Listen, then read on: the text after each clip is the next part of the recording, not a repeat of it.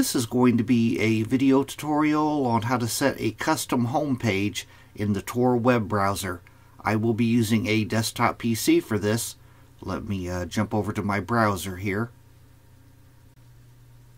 I have the Tor web browser opened up now. To set a custom home page on the Tor browser, it's very easy to do. First thing you want to do is go up to the upper right hand corner, up to the 3-bar hamburger menu. You want to click on that. Then you want to go down to where it says Settings and click on Settings.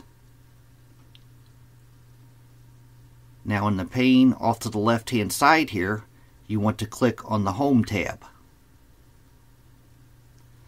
Then right here, Home Page and New Windows. By default it's set to the Tor browser home page. You can click this drop down here and you want to select Custom URLs.